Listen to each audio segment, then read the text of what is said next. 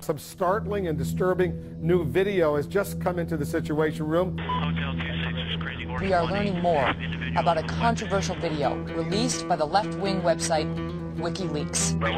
To show a military assault in Iraq 3 years ago that resulted in the death of a journalist and his driver. And now a classified video of the attack is being watched by millions around the world. Were the soldiers justified in the use of deadly force?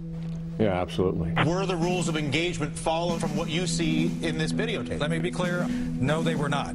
For details of the investigation, obviously I would point you over to the Department of Defense. I was one of the first 6 soldiers to walk up onto that courtyard. I could hear a child crying. The cry was coming from the van. I got a wounded girl, we didn't take the rest of mine. It was very difficult seeing children like that and thinking of my own children.